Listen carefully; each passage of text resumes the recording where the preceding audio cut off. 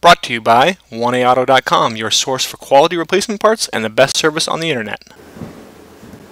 Hi, I'm Don from 1A Auto. I hope this how-to video helps you out. And the next time you need a part for your vehicle, think of 1AAuto.com. Thanks. In this video, we're going to show you how to replace a wiper arm on this 2004 Nissan Titan. And we show you on the driver's side, but the passenger side is a similar procedure. And the only tools that you're going to need for this is a flat blade screwdriver and a 14mm socket and ratchet. Start off by prying off this cap on the end of your wiper arm. And then remove this 14mm nut.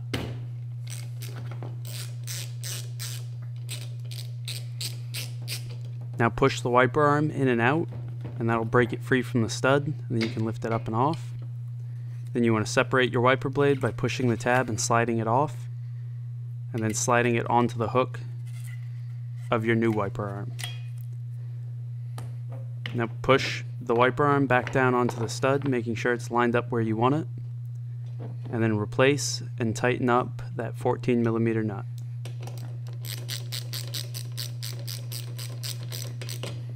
Now replace the cap, and you're all set.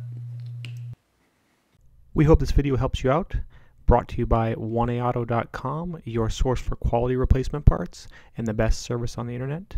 Please feel free to call us toll-free, 888-844-3393.